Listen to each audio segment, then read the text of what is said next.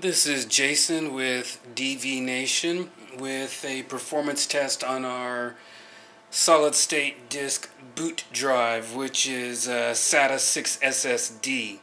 Let's look at the numbers here that you would typically get from a SATA-SSD. Read IOPS maxing out at about 29,000. Write IOPS about 31,000. And let's look at that response time as well. About 24 milliseconds. And this is Anvil RC1. You can download this and see how your system performs.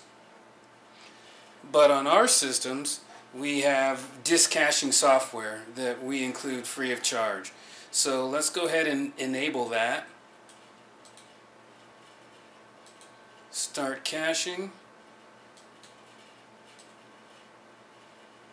And now let's run the test again and let's see how a RAMRod performs. With Anvil, we see this as a really nice test for IOPS. We've got sustained read and write tests like Crystal Mark, as SSD, and even Anvil will do this, but Anvil has a really nice IOPS feature. And you know, the higher the IOPS, the more things you can do at one time with your PC.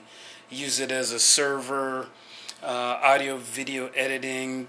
The more things you do at once, the more this PC is going to excel over others.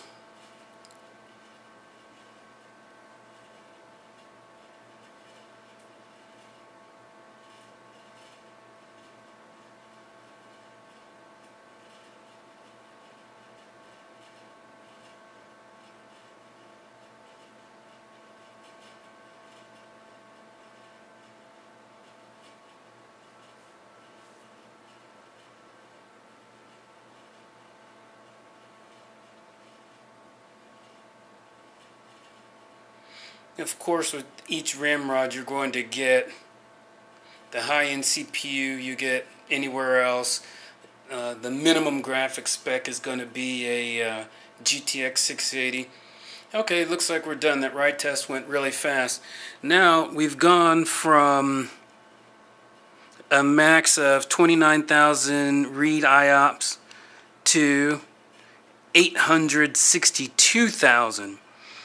A response time of 24 milliseconds to 0.48 of a millisecond, with the write IOPS going from 31,000 to 637,000 IOPS, just with the software that we include for free from Romex, supplying both the RAM disk and the disk caching software for the RAMRod PCs.